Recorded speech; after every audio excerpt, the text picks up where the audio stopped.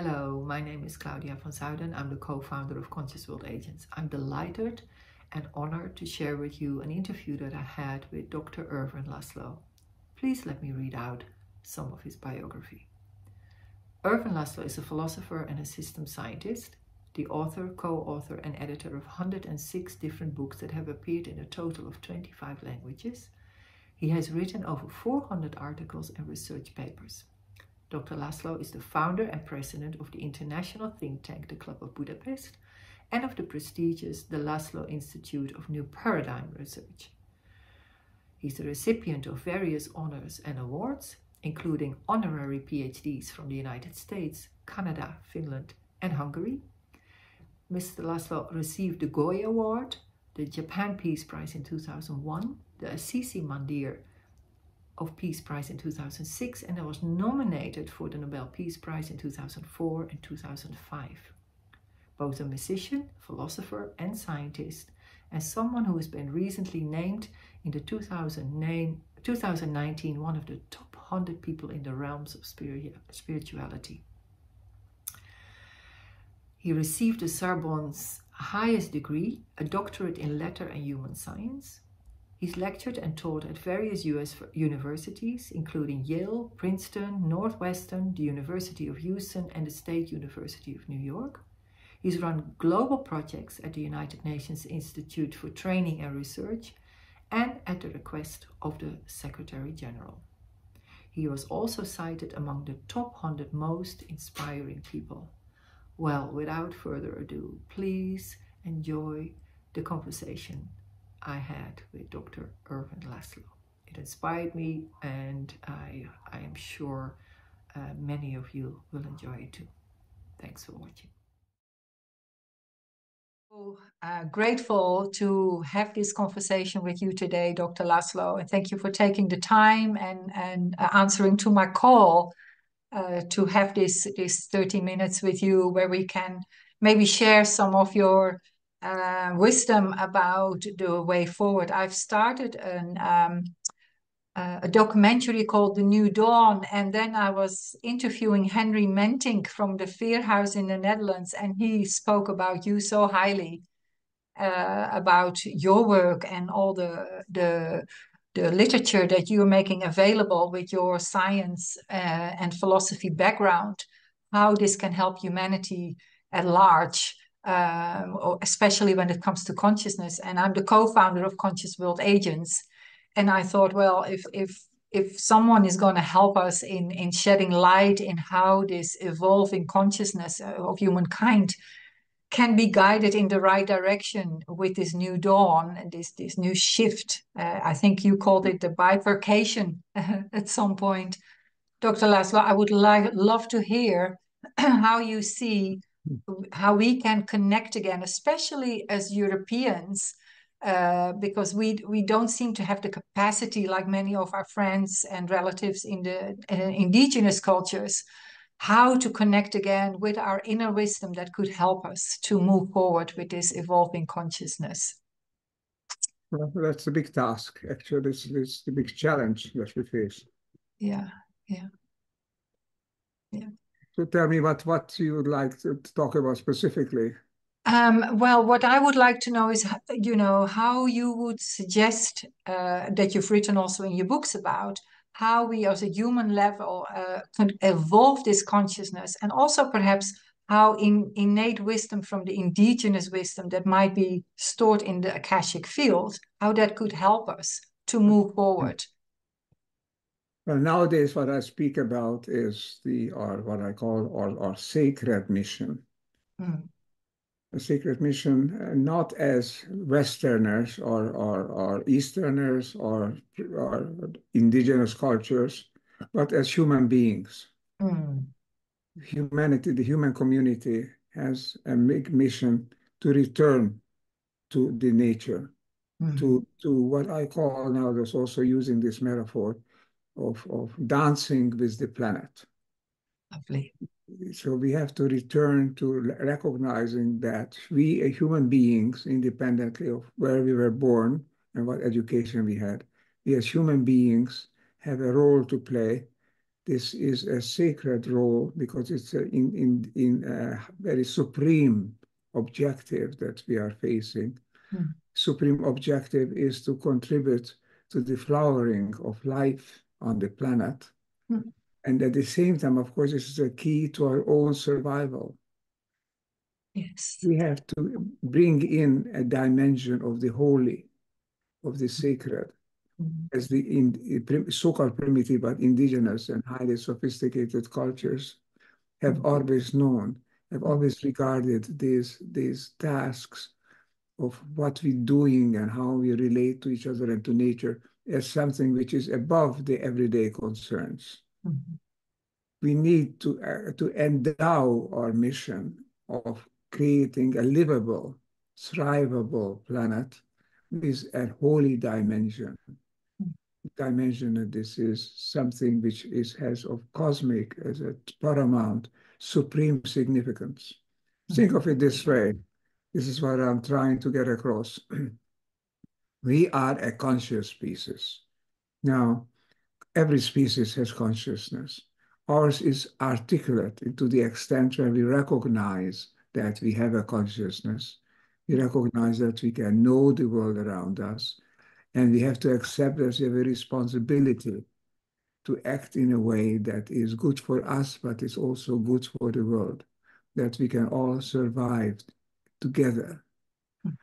This is the big challenge before us. And this is something that if we don't master in time, it endangers the very survival of humanity. Much of life on Earth is endangered at the same time. We have gone too far too far in seeking our own benefits by artificial synthetic means, always trying to improve our nature, improving on our relations to the world around us. Artificial means, artificial communication that can serve good purposes like these conversations, for example, but also artificial intelligence, which is very often not just helping people to do chores that we have to do, but also taking over the conduct of human affairs. That's the danger. And then they'll do it in a way which benefits the part and disregards the whole. Because we are inheritors of the inheritors of the whole memory of humankind, of the Akashic field that's built into us. It's on every cell of our brain and body. It's a part of our consciousness.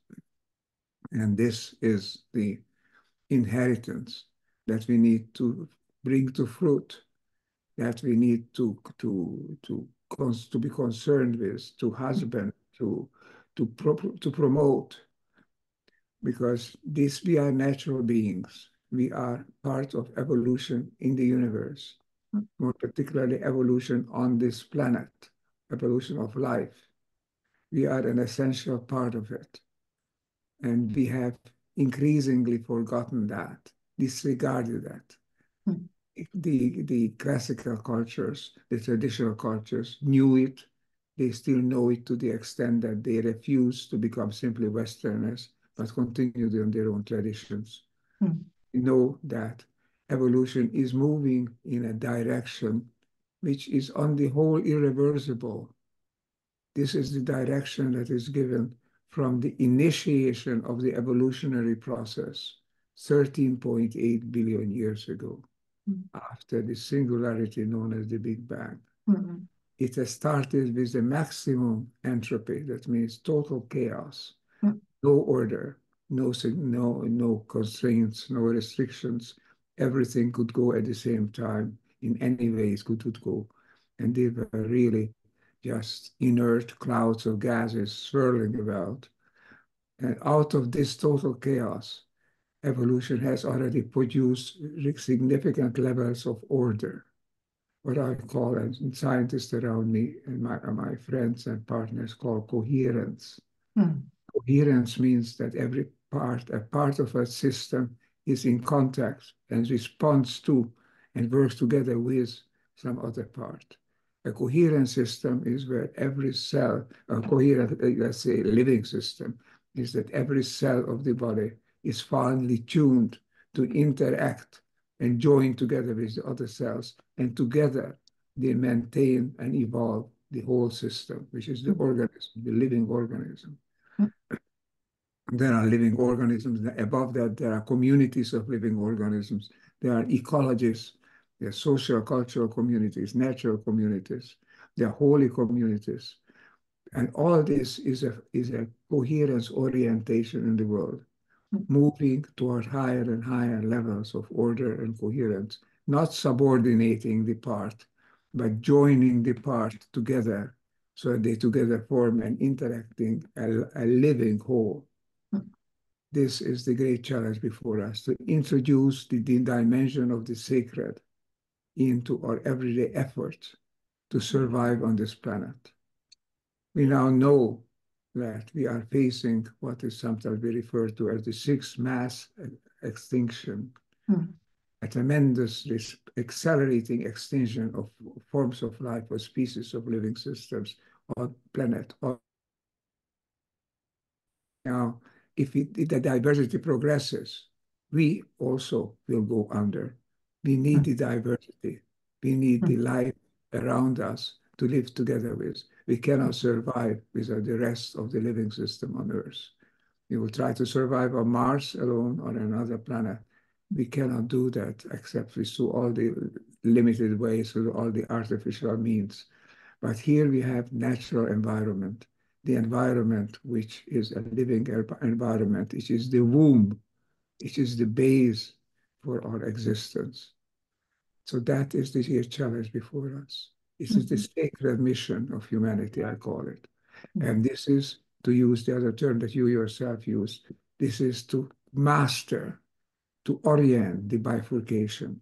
And bifurcation is a process which doesn't allow reversals. You must move on, but whether you move up or down is not prescribed. You can move toward higher levels of order and coherence or toward greater chaos. Artificially, if we pursue only our own short-term interest, we will be creating tensions, as we're already doing it. We are over-exploiting the environment. We are creating conflict, and eventually we will be damaging our own health, our own survival ability. So the next step before us is to recognize consciously that the universe is conscious-oriented, coherence-oriented. It is moving toward those levels of order that the great spiritual masters for the past several thousand years have foreseen as the future universe in which we are closer union with each other and with the deeper spirit or soul, whether we call it the Tao or the heaven on earth or whatever we call it, the place of the greater spirit. That is the direction in which the universe is moving. And that's not just spiritual insight, that's science. We see that order is increasing sequentially. Higher and higher levels are coming in. There's a lot of surface noise, surface disturbance, obviously.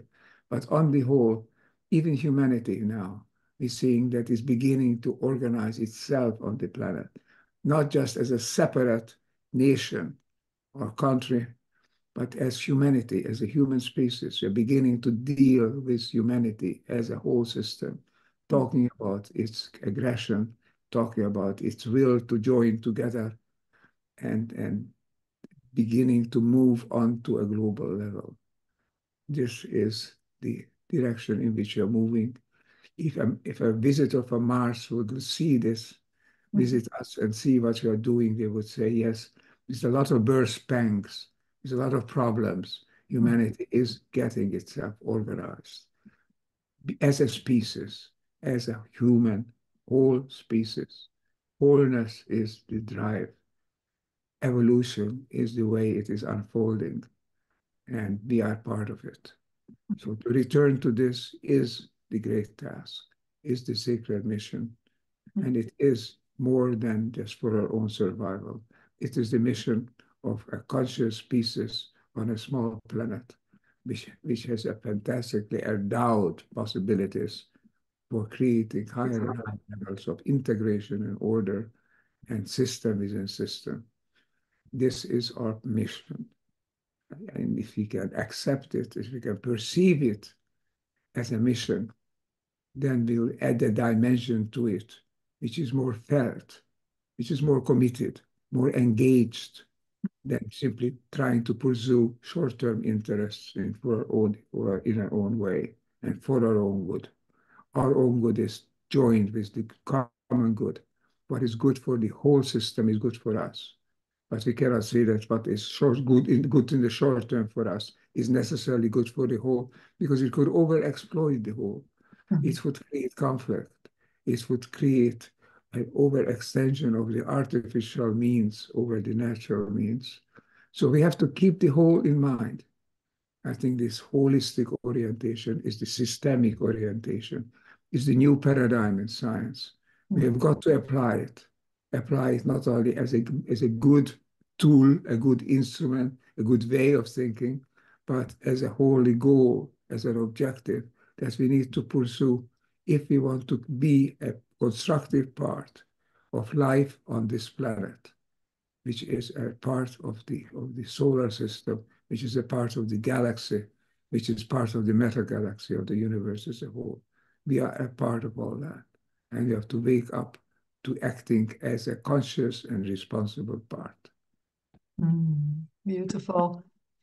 Thank you so much. And I really can relate to what you're saying. I think this is a call many of us are hearing at this time as well. And I think it's important then to also explore ways of how we can return to this sacredness, this reciprocal way of living with the earth, with all that's given to us. And I think this is where a lot of people then reach out to other indigenous communities to remember the way how to do that, because that's something we are not innately taught and as much anymore, I find, in the West. It took me a while to really to find that again, and what really resonates with me and how I can make that connection. And I think one of the ways that we see is very universal is this concept of love, this pure love of the earth, of life itself, and putting life at the center of all things. I think that is something we need to learn again. And I wonder how you see that. How can we then start to integrate sacredness in our daily lives again? How can that be the new norm, or with the values we have nowadays? Claudia, thanks for reminding me of that. That I did not use that famous four-letter word, which is not, but it was implicit in all that I was saying.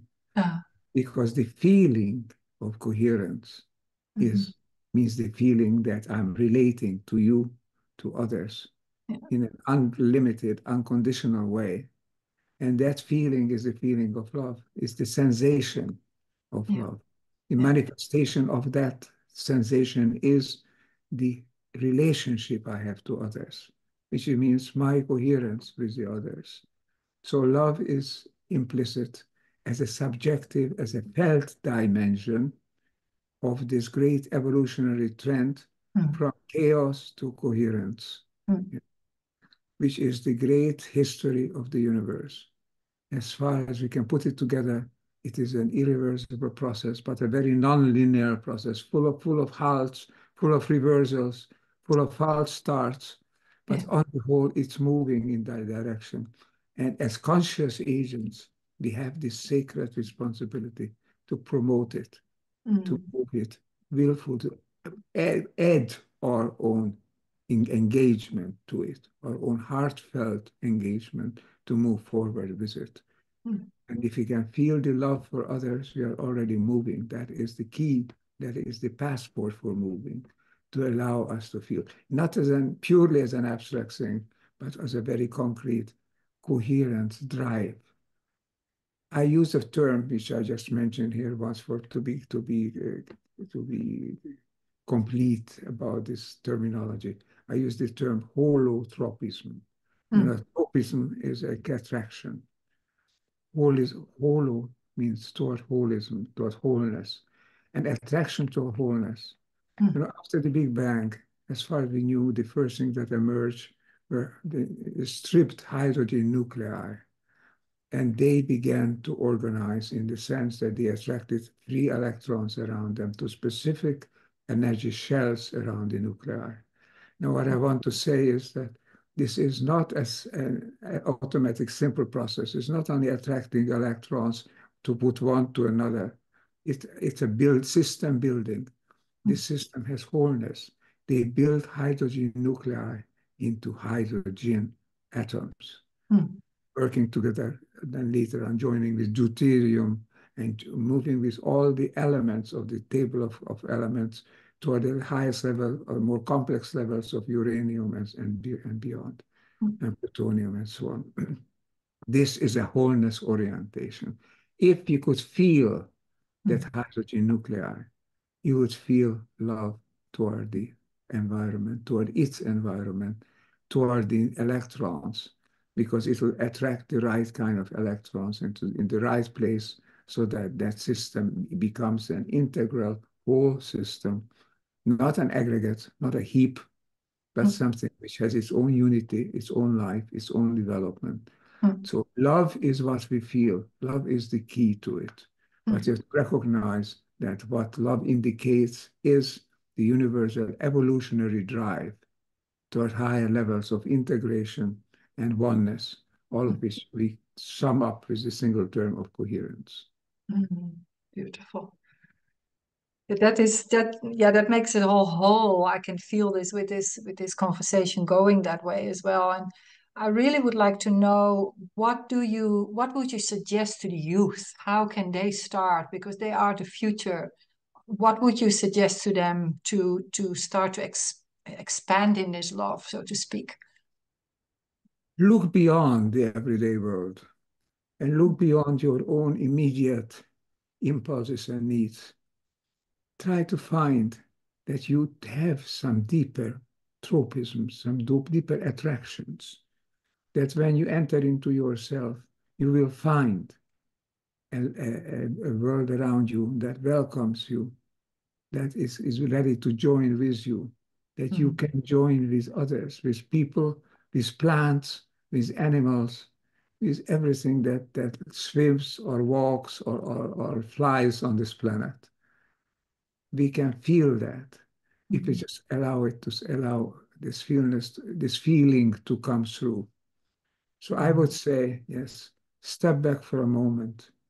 Step back from your work with the artificial intelligence systems, with your cell phones and your computers and everything else. Use it as instrument, but not as objectives, as ends in themselves. Step back from the wish to acquire more and more money or more influence or power. That is a natural instinct as well, but it has been overdone. That is typically masculine instinct toward conquering, toward going out and bringing into our own sphere of influence and more people and more things. All that has to be complemented with an essentially feminine impulse toward community, toward family, toward working together with joining. You see, both of these need to be brought together. We have overemphasized the masculine is this tremendous search for power, nuclear power, electric power, power over of the minds of others. All the search for power has created conflicts and breakdowns. And we have to recompense that by the discovery that we have in us also this typically feminine value, which can be had just as much by men as by women. It's just that women have more of it by nature. They are born more into the family circle and environment. But we can recover that as being human beings, which have both the female and the male attributes and values and impulses. So I say, step back for a moment, let your consciousness allow to come up with what is your deeper sense of mission. What is it really that you want to do in life? What can you accomplish for yourself? Always keeping in mind the saying of Gandhi, be the change that you want to see in the world. How, if you change, you will change others. Because Gandhi's insight is the insight of science. the holographic universe, the universe in which all quantum universe in which all things are connected. So what happens to one also happens to the others. So if you change, it won't be without sequence, won't be without results, without consequence. Your change will reflect change around you and will contribute to a movement toward higher levels of wholeness and love, a tropism toward joining together to survive and to thrive on this earth, one together with the others. Together we can do it. And we have to realize that we are very close to that tipping point. But if we don't make this change in ourselves, don't come back to what we really are, then we could be endangering not only our generation, but all future generations as well. Wow. What a beautiful message. Thank you so much, Dr. Laszlo. And before we end this conversation, because I know you have so much to do, is there any book that you would like to share with us that you have just recently published or that you feel that is really a good addition beside all the other 106 books that you have written or co-written or edited? But is there any specific that you feel this is one you would really like to talk about or recommend now? In a more practical vein, is a book that I published, 8 months ago, which is called The Survival Imperative. And it's available on Amazon and everywhere where books are sold. And here I try to describe what are the necessary steps for us to rejoin the evolutionary trend so you can move forward. I've also done another book which has been published only a very short while ago, I don't know, 7, 8 weeks ago. And this is called The Great Upshift. Because I'm using the term upshift. This is the new movement from a downgrading toward conflict, toward an upgrading toward wholeness, love, and joining. And here I invited 35 well-known people, well-known for their insight, not necessarily for money or for influence or power, but for the insight into deeper issues, into science as well as spirituality. And they contributed their insights, how we can upshift in a practical way. So The Great Upshift is a second book, which is available now on all the places on the internet and wherever books are sold. And I just mentioned this. I'm now in the process of writing a book, which I hope we will together. And with a smaller number of people, still, I have 8 of my collaborators to come joining me, writing a book, which is on the topic that I've been speaking about now. The book will be called Dancing with the Planet, a sacred mission on Earth. Watch out for that. There will be probably several more months that I hope it will come still during this year, calendar year. And this is my message that I want to leave. Start dancing with the planet, because you'll dance the dance of life, the dance of wholeness, the dance of healing. Thank you for the opportunity to discuss this, and let's spread this word together as much as we can. We can, yes. And thank you so much. And I so look forward to reading those books you've mentioned again, Dr. Laszlo. And like I said, thank you so much for taking the time, for speaking to me and sharing your innate wisdom from your heart. I could feel it. And I really hope that you keep sharing your wisdom with us for a very long time. And thank you again.